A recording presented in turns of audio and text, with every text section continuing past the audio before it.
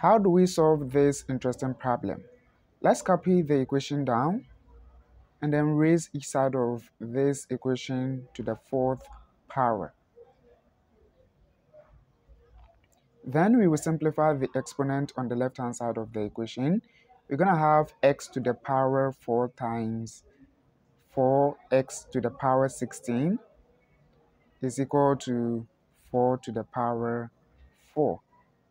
Then we will simplify this further. We have x to the power 16 times x to the power 16 is equal to 4 to the power 4. And this could also be written as x to the power 16 or to the power x to the power 16, and this is equal to 4 to the power 4. Now, note that if you have a to the power a equals b to the power b, then this implies that a is equal to b. So therefore, we have x to the power 16 is equal to 4.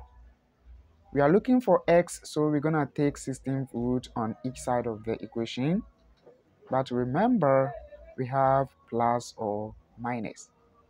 And we see that this 16 and this 16th root to go, we have x is equal to plus or minus 16th root of 4.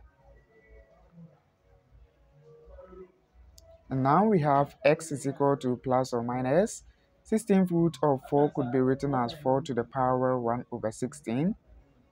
And we can also simplify this further. We have plus or minus 4 is the same as 2 to the second power, then all to the power 1 over 16.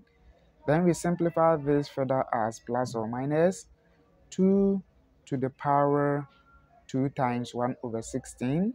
And we see that 2 goes into 16 8 times, so we're going to have plus or minus 2 to the power 1 over